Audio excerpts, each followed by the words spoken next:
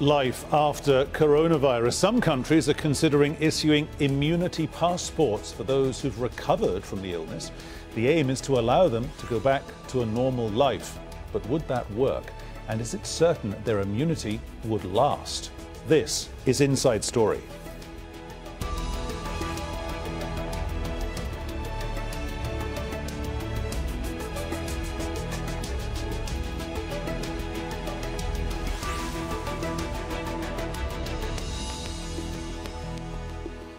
Hello and welcome back to the programme. I'm Peter Dobbie. Now, we are all acclimatising to a new world of the coronavirus pandemic. People staying at home, businesses shuttered, economies walking towards a cliff edge. And we're all wondering, when will we return to something approaching the old normal?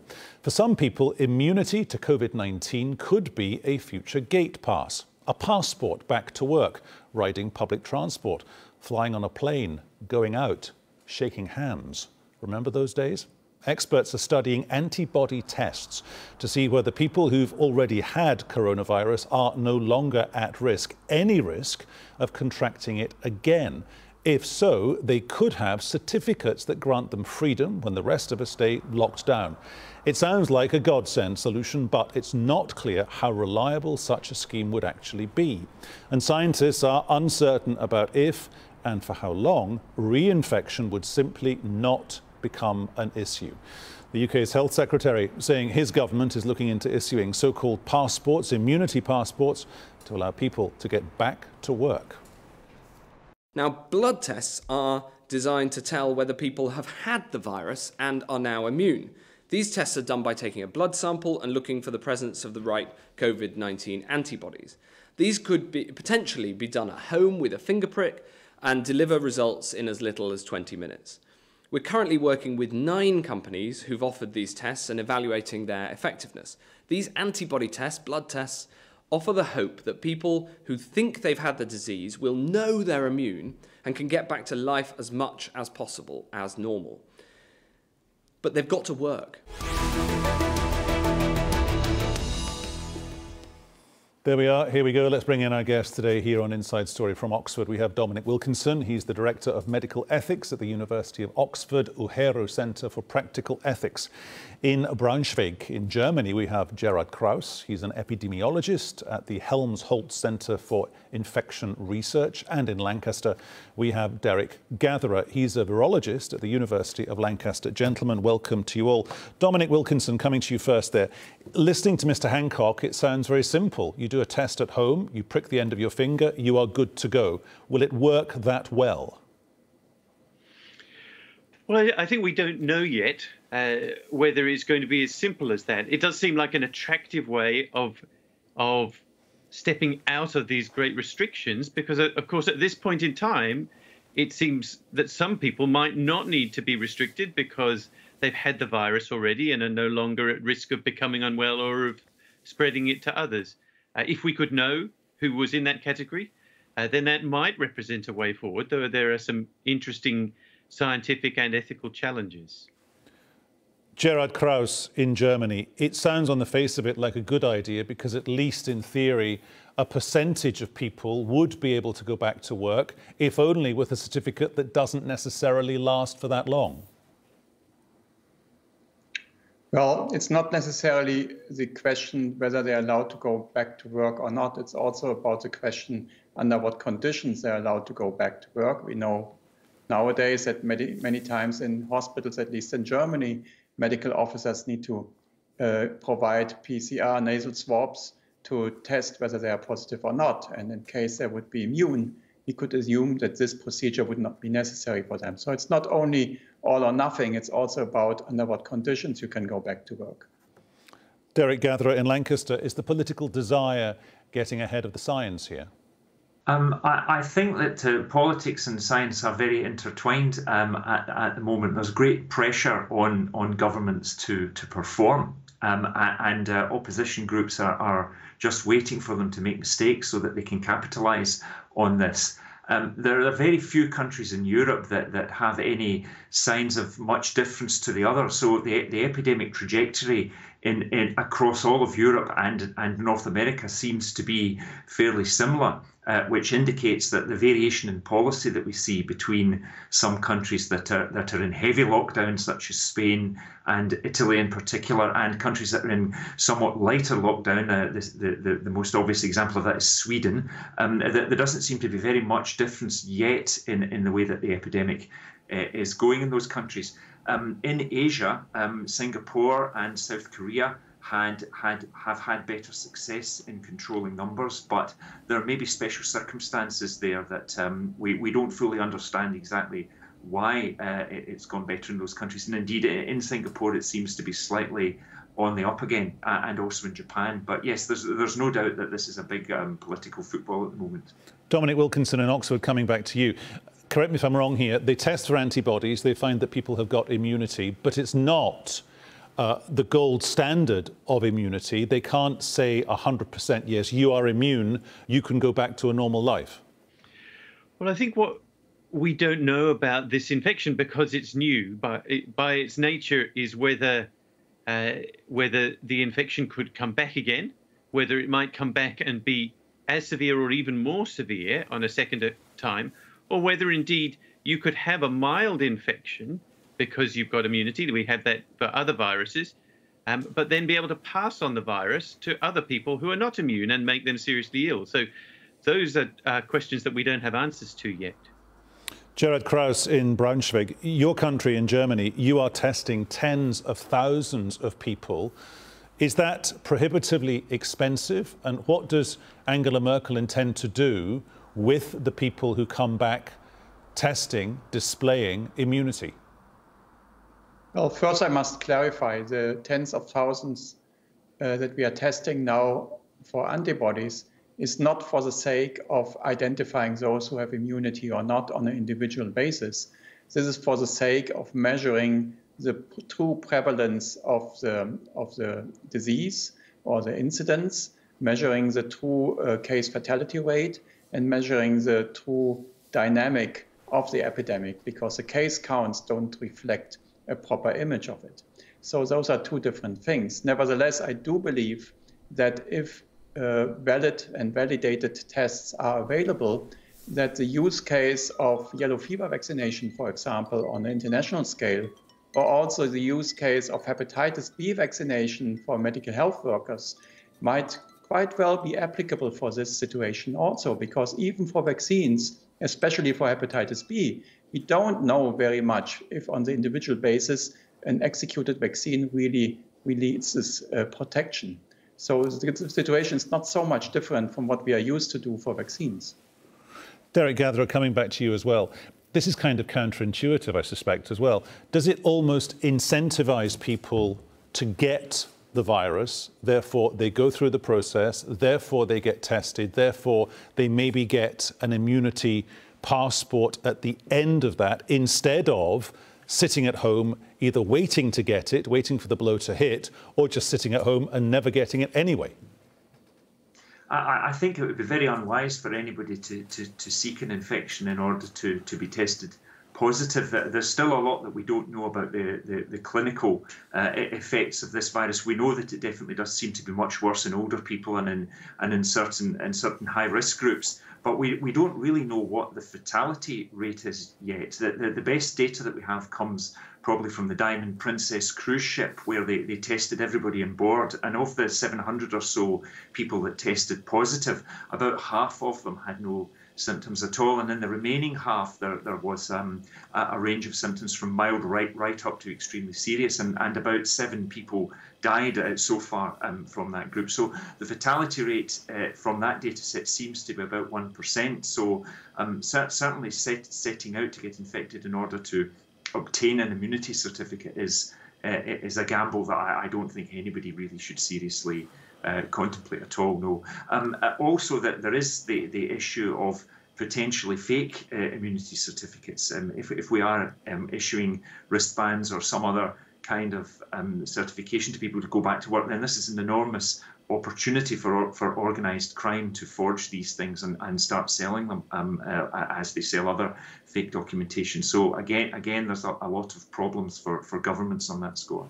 Derek, I guess that takes us, Dominic rather, I guess that takes us back to your earlier point about ethics. So there is a chance here that people would abuse the system if and when it's brought in. But if you are issuing certification based on a home test, what's the difference between discriminating against a certain group of people and protecting another group of people? Well, yes, I mean, one of the interesting things about this possibility of testing and then releasing people from isolation is that no longer are the restrictions of this virus imposed evenly on everybody, apart from essential workers. But now some people get free of these restrictions. And interestingly and ironically, those who've acquired the virus, perhaps because they weren't as good at staying isolated, might suddenly be rewarded by being allowed out of quarantine. So there's some interesting paradoxes there. As has been pointed out, there might be incentives either to become immune or to have certification of being immune. The issues of forgeries are, in essence, no different to forgeries of any other important documentation, driver's license, passports.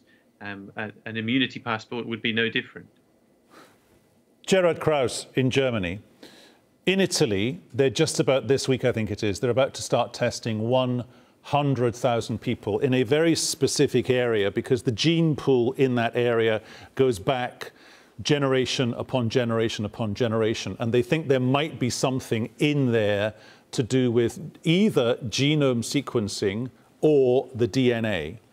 If you do that and you drill down into a very big, in terms of numbers, a very big group of people in a small geographical area, you are creating, or are you identifying, a subspecies which should, in theory, surely, can I suggest to you, should take us into a very uncomfortable conversation about people who can not be touched by the coronavirus, really, and lots of other people who can, the old, the young, the people with underlying health issues? I'm not quite sure which study you are talking about, so I have difficulties to comment on this. Are you referring to a situation in Germany or elsewhere? No, this is going on in Italy within the next week or so. Okay, so sorry for that. I just don't know enough about the concept, and it's difficult for me now to comment on it. Okay, well, I understand that. I totally respect your answer. Derek, can I move that one on to you? If you start examining different groups of people and you find that because of their immediate, local, but quite long-standing history, they maybe are able to push back against the coronavirus, are you creating a subset of people who are stronger, bigger, better than the elderly, the young, the people who succumb to this? Well, I think we have to be very careful about stigmatising people, either because they have a greater susceptibility to coronavirus. There's been some speculation about variation in the receptor for coronavirus. That's the molecule that it binds to in the lungs, and perhaps some populations are more susceptible than others. It may well be, conversely, that this study can identify some populations that are more resistant than others. But this is for research purposes so that we can better develop treatments against the virus, and it definitely shouldn't be used for any sinister social purposes. Sometimes some very strange results can be turned up from this. For instance, we know, for instance, that Ebola virus receptor, which is a cholesterol transport protein, there's a mutation in a small Canadian group in Nova Scotia that renders them partially immune to Ebola virus. Of course, this has never actually been tested on this Canadian population. It's been tested on cells that have been taken from them, and because they have this mutation that's a slight defect in their cholesterol transport protein, the Ebola virus cannot bind to that protein and therefore cannot enter their cells, and presumably that would give them, in a clinical context, some immunity. But that's something which is then a guide to pharmacologists who are working on drug treatments to prevent viruses entering cells. They can be guided by this kind of study. Gerard, should we be approaching this from another point of view that says there is something better in the pipeline? It's this thing called digital contact tracing, where if you've come out the other end and you become fit and well having had the coronavirus, you basically get a green light, a green card, something on your phone, it's an app, and using satellite technology and GPS technology, the relevant authorities can talk to your local supermarket and say, yes, you're green, you can go shopping, you can go back to work, or you're still red, so you've basically got to stay away from everyone. Well, personally, I'm very hesitant on those kind of approaches, very kind of big brother-like of approach. And I think we shouldn't throw our human rights and personal rights overboard because of this pandemic. So I'm very hesitant in those kind of approaches. I think there are other ways. It is true that if we go this way of an immunity path, we would probably not rely on home testing kits because we would need to have assurance of quality approval and quality control. So self-made home testing kit wouldn't be able to do that. Secondly, we would need some sort of certificate that is maybe a bit more modern, a bit more more secure against changes and manual changes as the common used paper-based yellow fever card that we know that everybody has when he or she travels to South America or Africa. So that something between must be developed. I would really think it is the role of WHO to develop such a concept, not the test. The test is for the industry and for science to be developed and also to be validated. But the concept is something that supranational organizations such as WHO typically should develop and elaborate and then provide procedures so that not every country is developing their own conflicting standards. Dominic Wilkinson, how would you codify the shelf life of the certificate? Because, for example, anyone who lived through the SARS epidemic got it, but got well. Within a year, some people were getting reinfected. Well, I think these are questions that we will have to answer, and we won't be able to answer except with time. There's a huge impatience because this is completely novel, but has within the space of a couple of months shut down large parts of the world and large parts of our economy, and there's huge impatience to be able to return to normal life. And of course, the challenge is that we want to do that as soon as possible, but we don't want to do it too soon. One of the interesting things is that different countries are going to take different approaches to this. And so we're going to learn to some extent from the experiments that different countries are making. So you mentioned Sweden already. Compared with other parts of Europe, we're going to have the chance to learn if the Swedish approach is as effective as the approaches in other countries. And some of these questions about immunity passports or using digital passports, there may well be countries that use these that aren't perhaps afraid of the civil liberties concerns that have been mentioned. And we will see whether, in fact, that's an advantage, whether it allows their economies to return, or whether there are risks associated with it, including of prematurely breaking free of restrictions and the virus taking force again in the community.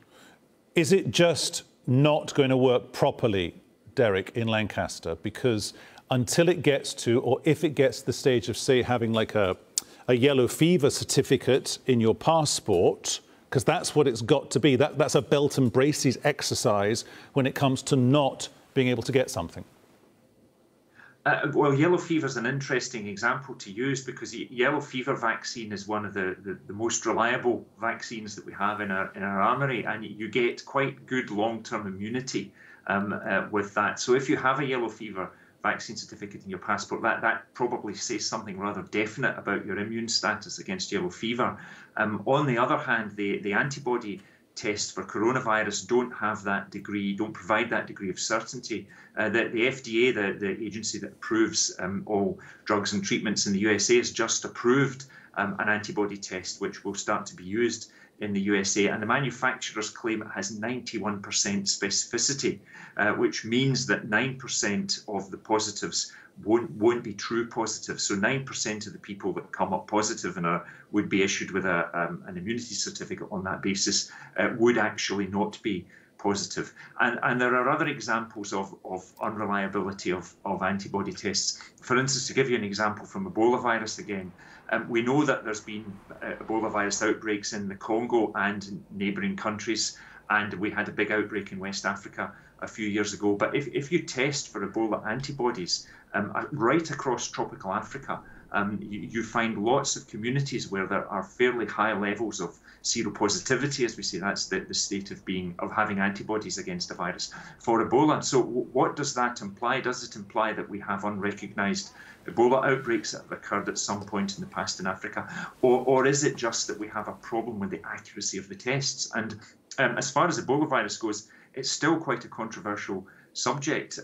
Many people will argue that those tests aren't really reliable and that we should rely only on places where we know that Ebola virus outbreaks have occurred, and that the rest of the people aren't really immune to Ebola virus after all. So with coronavirus, it might be equally difficult using antibody testing to truly establish who's immune and who isn't. Gerard Krause, who should be in the driving seat with this one? Should it be the doctors, should it be the scientists, or should it be the politicians? I mean, some Canadian experts, just in the past 24 hours, they're saying, actually, immunity passports, pretty good idea. They're waiting for the politicians to say, it's a good idea, and the politicians are waiting for the doctors to say, it's a good idea.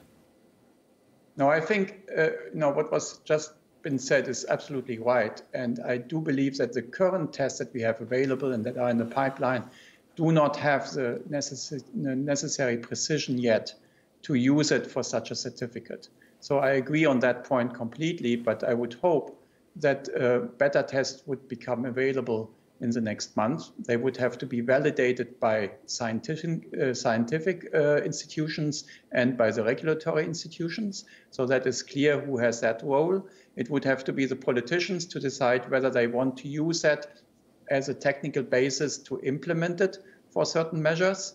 And it would have to be the individuals to decide whether they would like to have this test to be done. So I think that roles are quite clearly separated.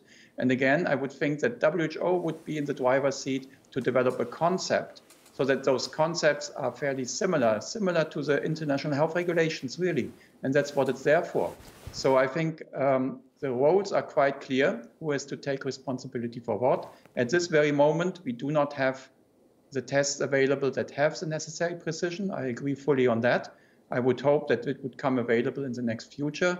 We will then also have data available that would tell us better for how long this immunity might be persisting, because also for vaccines, we have the problem that for some viruses and bacteria, the vaccine is not very long lasting. Okay. Just think of it. I just want to put a couple of final thoughts. First one to Dominic Wilkinson in Oxford. Between 1/3 and 1/2 of the global population is in effect locked down at the moment, or they're in some form of lockdown. We're constantly being told we will probably have a vaccine by next January or February. How long until we have certificates saying, yes, you're okay, you can go back to normal? I don't know. I don't know that anybody knows when we're going to have the technology available to do this, the science that informs us whether this is wise, and a system in place that's going to be reliable enough to implement that. So those things have all got to be there, and when that's going to be available, I wouldn't like to hazard a guess. Very briefly, Derek, in about 20 seconds, can it work, or will it have to be part of an overall arsenal? I think it will have to be part of an overall arsenal, and I think that natural herd immunity as well will play a big part in bringing this outbreak to an end. In many countries in the world, they simply cannot implement lockdown. Populations live under too crowded conditions, and in parts of Africa and other poor parts of the world, the epidemic will simply just sweep across them, and the population will acquire herd immunity, and eventually that will happen in Europe as well. We can manage it via lockdown and release, but in the absence of a treatment or a vaccine, we will get herd immunity as well. Gentlemen, we must leave it there. Thank you so much for your contribution to this ongoing debate. here on Al Jazeera and indeed, of course, around the world. Thank you very much. They were our guests. They were Dominic Wilkinson, Gerard Krause and Derek Gatherer. And thank you too for your company. You can see the programme again anytime you want via the website aljazeera.com. And for further discussion, go to our Facebook page. That's facebook.com/AJ Inside Story. You can also join the conversation on Twitter. Our handle is @AJ Inside Story, or tweet me. I'll tweet you back. I'm @PeterDobbie1. From me, Peter Dobbie, and everyone on the team here in Doha, thanks for watching. I'll see you tomorrow. Bye-bye.